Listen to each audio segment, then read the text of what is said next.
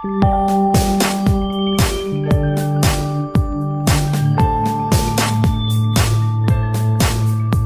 is this thing?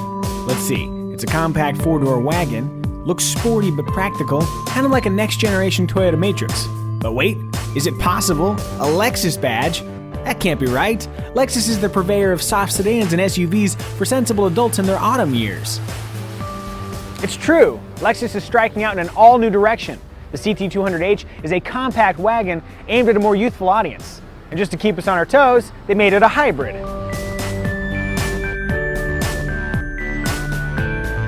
So what's the CT200H all about? First, it's small, at least by Lexus standards. This dipping roofline makes it feel a little claustrophobic in the back seat, but by compact car standards, yeah, it's comfortable enough. With a little more than 14 cubic feet of space, cargo room is just okay by wagon standards.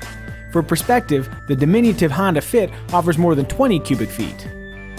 Peek around the cabin and everything looks Lexus. Soft touch materials abound. Here, and here, where it feels like a marshmallow. There's also this bamboo strip of trim right here, which is neat looking, but it only appears right here, so it feels a little tacked on.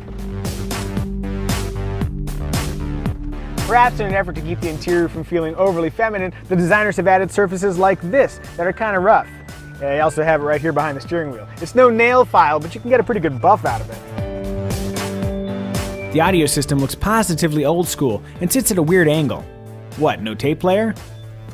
The big question is, how does it drive? Answer, it drives well. I actually really like the steering. It's got this big, thick BMW-style steering wheel. It feels tight and responsive. And there's actually a lot of grip, more than you'd expect, from the low rolling resistance tires. I should also mention that the regenerative brakes are among the most natural I've experienced in a hybrid. Yep, all is good, until you press the throttle.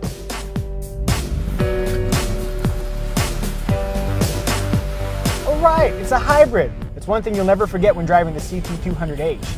It might look quick, but looking quick doesn't help you when you're leaving from a stoplight. Acceleration 0 to 60 takes 9.8 seconds. Not all that impressive.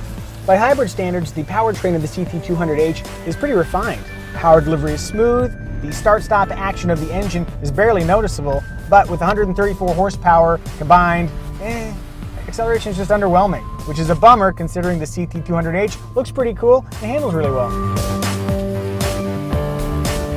In spite of a lack of power, Lexus does its best to keep the drive interesting. With this little knob here, you can put it in sport mode, which magically creates a tachometer in the gauge cluster, turns the interior lighting theme to red, and sharpens the throttle response.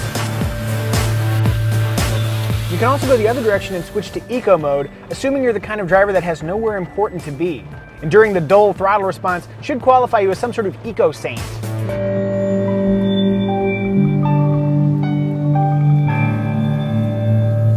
Lastly, the CT200H can be driven in pure electric mode, but only for a mile and only up to 28 miles an hour. If you can think of a use for this feature, we'd love to hear it.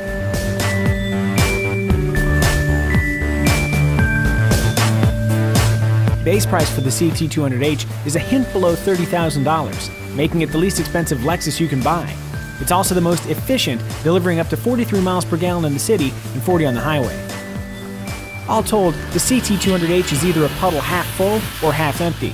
Did Lexus sully a potentially exhilarating sport wagon by saddling it with a hybrid powertrain, or did they elevate a humble hybrid by making it handle and look aggressive? It's tough to say.